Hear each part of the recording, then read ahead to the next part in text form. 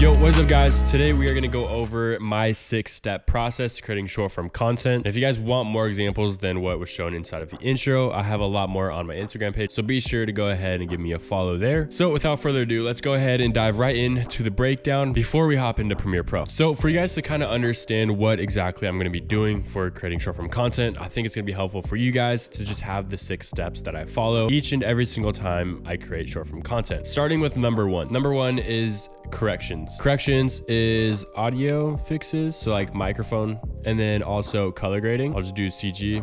And then the last step is transform effect. So for me, I have to rotate my footage negative 90 degrees or positive 90 degrees, depending on which way I shot it. So that's what that transform is for. Step number 2, basic cuts. It's essentially just cutting out all of the dead space inside of your content. Number 3 are the graphics. So this is going to be your visual hook, screenshots, and potentially B-roll or icons as well. Number 4, animating your visual hook, icons, B-roll, screenshots, whatever you need to animate. And this is where we're going to also add our transition overlays. So I'll just do trans overlays.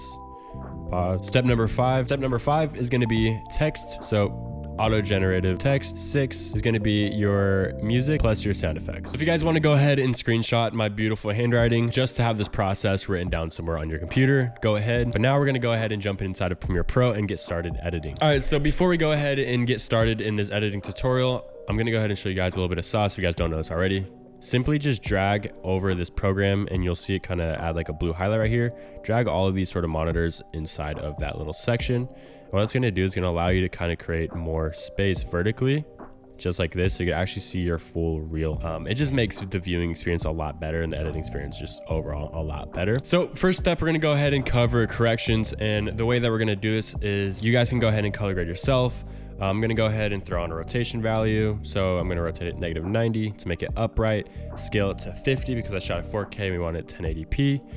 And then we want to go ahead and color grade and fix the audio. And the way I go ahead and do that is I go and use my takeover presets. If you guys want to go ahead and cop them, they save me tons and tons of time. And you guys are gonna go ahead and see this inside of this tutorial, how much time they actually do save me. Because if I didn't have these presets, my editing time would be through the roof. And as a creative, you don't want to be spending hours behind the screen. So what we're going to go ahead and do is we're going to select this video. We're going to go ahead and go to source, and then we're going to go ahead and slap on our color grade. Now for me, it's as simple as a drag and drop process. And then also I'm going to go ahead and select take over audio fix. That's going to go ahead and fix the audio for me. I'm going to select here, going to change the volume to actual 10. And then we're going to go ahead and give it a listen, see how it sounds. All right, dope. So it's kind of like hitting around this yellowish area, which is really great. My color grade is a little bit too bright, so let's go ahead and fix that real fast. And I'm going to go ahead and fix that simply by going over to the exposure in the lumetri and just crank it down a tad. And that already looks a lot better. So now that we did our color grade, audio fixes, transform effects, it is now time to go on step number 2, which is doing your basic cuts. And essentially all you want to be doing for your basic cuts is I have my hand on C, X, and V, and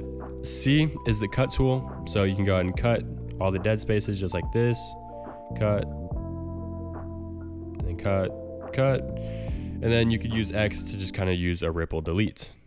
I went ahead and pressed X, and then it immediately deletes the space and then slides the next track over to where your playhead is currently at. So that is all you need to know for basic cutting. Go through, cut out all of the dead space, make sure there's no gaps in between the video to where it's like weird, awkward silence and makes for weird pauses. So once I go ahead and complete this step, we're gonna go ahead and move on to graphics. So the third step is adding your graphics, your visual hook, your screenshots, and your B-roll. For us in today's tutorial, we're just going to be doing the actual visual hook. So the way I like to do is I like to keep it to 2 graphic elements. So one like an icon or photo or something like that. And then also some creative text. Okay, sweet. So I go ahead and mention Instagram. And because I mention it, I'm going to go ahead and add an Instagram icon. So this step, really just be kind of lazy with where you place it. Just kind of place it roughly where you want it and sort of sizing and all that stuff. Right here on like the brim of my hat. Looks pretty good. What we're going to be doing in this next step is we're going to go ahead and duplicate the actual video layer, and we're going to go ahead and key out myself. Now, if you guys don't have this plugin called Keeper, honestly, highly recommend it because it makes keying out your subject so easy. But if you guys don't have that, you guys can go ahead and mask it with a pen tool in here on Premiere Pro, or use After Effects Roto Brush, which that's what I would recommend. Way cleaner result inside of After Effects. What I'm going to go ahead and do is once again use my takeover sort of preset pack, and then I have a Keeper plugin preset sort of already dialed in with all the settings that I need. Sometimes I just need to tweak it a little bit. So now we have our key. Now we're just gonna go ahead and add the text as well. 5x/WK. And what that's gonna be is 5 times a week, because I say I post 5 times a week. So basically what you say in your hook, you want to kind of represent visually.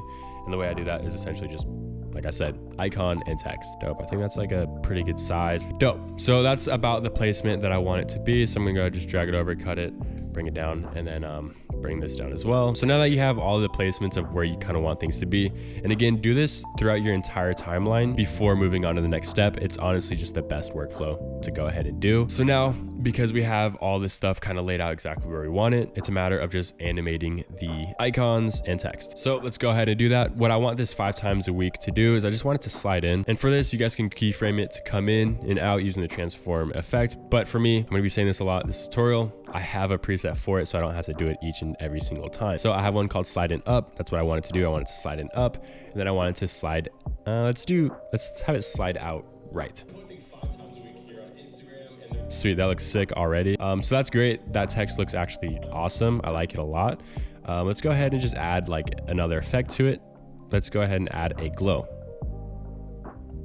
So glowing text, grab it, drag it, drop it, looks dope. We got a glow effect. Now we're gonna go ahead and do the animations for the Instagram. But before we do so, I wanna make it look like a glitch sort of effect is going on the Instagram. So I'm gonna drag and drop the effect right here. Sick, so that looks good. Now I'm gonna just duplicate it and add that glow effect as well.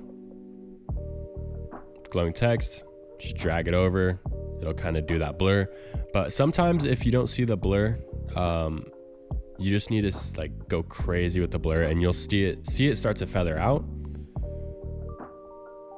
And a quick tip, if it's kind of doing this harsh border, just go ahead and check this out, and then it'll kind of feather itself out. And that honestly to me looks great. So we're gonna go ahead and keep that, and we're gonna nest these guys together. Now we can go ahead and add our preset.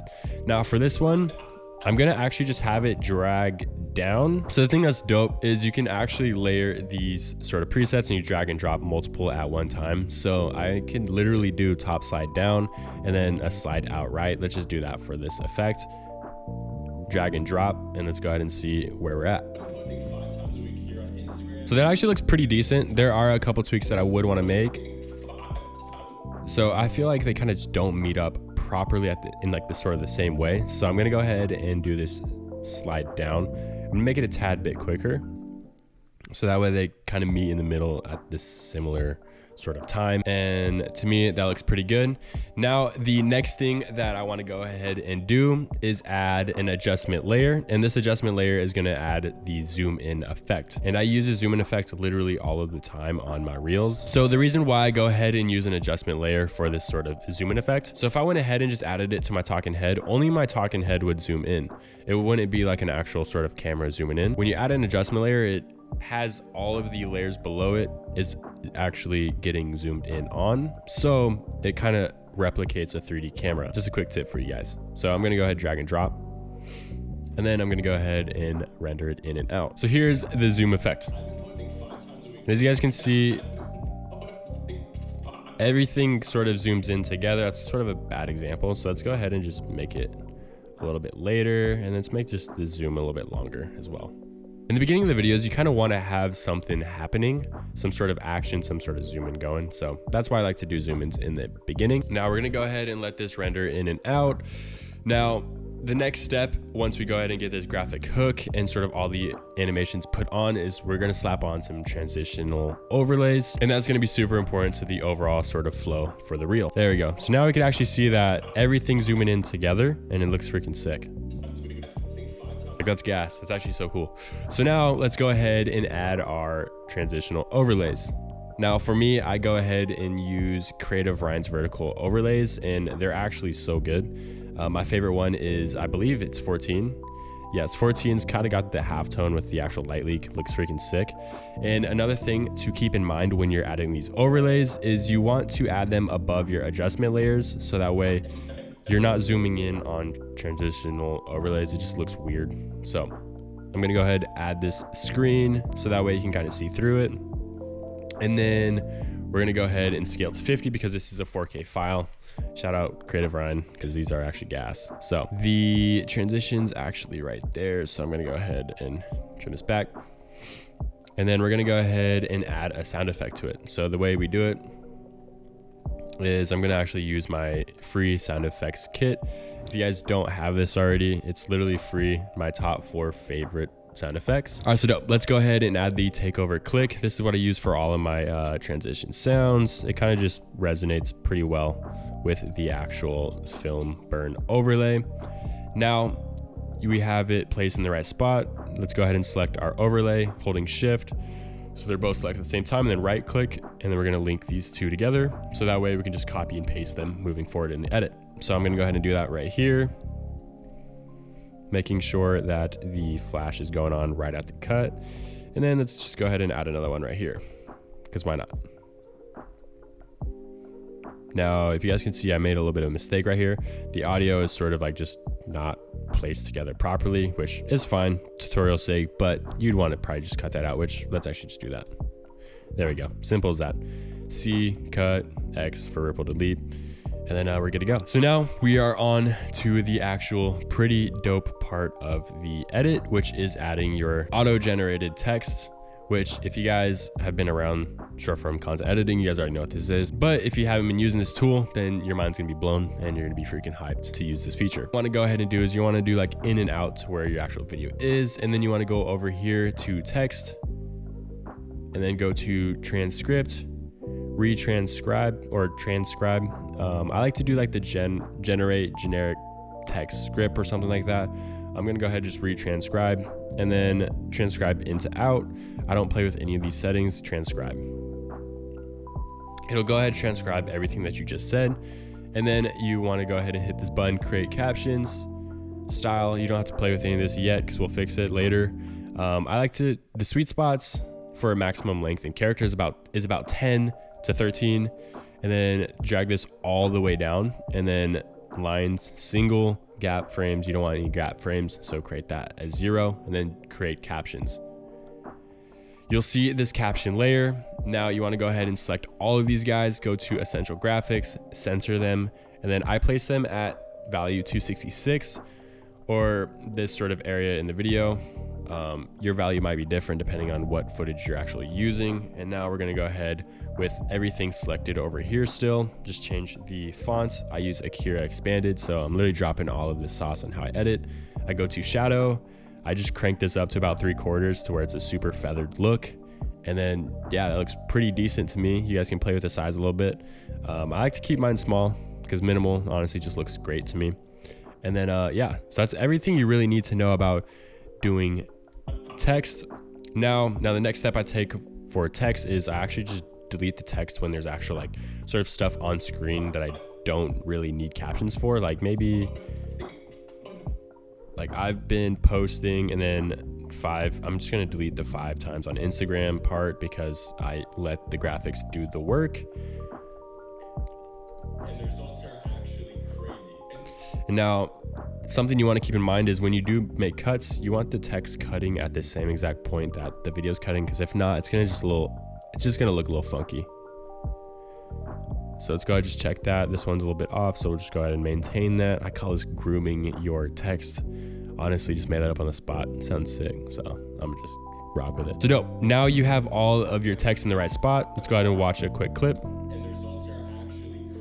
And sweet, most people would just leave it just like this, but you're not just most people. You're watching a Chris Boustedt editing tutorial. What you're gonna wanna go ahead and do is select it, upgrade to caption to graphic. So over here, graphics and titles, upgrade caption to graphic. It's gonna go ahead and make it a graphic for you. Now you wanna go ahead and full screen your timeline if needed. For me, I do need to, so it's literally just like the squiggle key on top left of your keyboard. And we want to add the text under your adjustment layers and your overlays. So we're gonna go ahead, just go to the track below, right click over here, add track, and then add to, because I'm gonna show you guys a little bit of extra sauce and what I do. And then you just literally drag this down, make sure the value says 00000, making sure you didn't shift any frames. Now duplicate this as well, holding option and then just drag and dropping it. Go ahead, select the top one, and guess what? We're gonna add a glow. So back to the takeover preset pack, add the glowing text low effect, and you got the glowing text. So that is how I get my text to look the way it actually looks. Now, if you're still watching this video, you're actually a complete G, because you are gonna learn how to just add music sound effects. What I do is I just go on YouTube, check out like trending Instagram reel audios, download the audio that actually sounds good. I went ahead and downloaded, let's go ahead and just use Doja Cat Streets. RIP Doja Cat. No, I'm playing. She's not dead. She just made very strange choices. When the hook is done, that's where I place the beat drop. So as soon as the clip finishes of the hook, that's where I place the beat drop. So let's go ahead and find that beat drop real quick. Okay, so it's already there. Okay, so the beat drop's actually right here, right there. So I'm gonna go ahead and cut the clip at the beat drop, and then where's the end of the hook? The results are actually crazy. So as soon as after I say crazy is where I want the beat to hit. So right here, this cut, the hook is done at this cut. So I go ahead and place the bass right there. This is where it drops. And then you just drag it out to the beginning. Now with the audio track selected, go over to your effects, essential sound, go to music, and then just, you know, change it to like -30, whatever sounds good. And my general rule of thumb is have your audio about halfway from where your main talking audio is. So half of that is about this area. So let's go ahead and see if it actually is. So just remember this area. Yeah, it's like literally right on the money. Keep it about halfway of what your talking audio actually is. Now, the next step is my iconic sort of just riser sort of sound effect that I place. And this is actually in the free sound effects pack. I like to use the riser bell or the riser metallic, which this one's very popular. So we're just gonna go ahead and use this one. So I'm gonna add this, and same thing where your bass hits or your hook finishes, that's where you want to go ahead and place the riser. So when I say actually crazy is where like I want the exact like ending of the riser to be. So get as close to that cut, about right there. And then I like to add sort of sound effects, label it sound effects in the essential sound, and then add a little bit of reverb, so like 5, and then maybe just bring it down -2 decibels. And then we'll listen to it.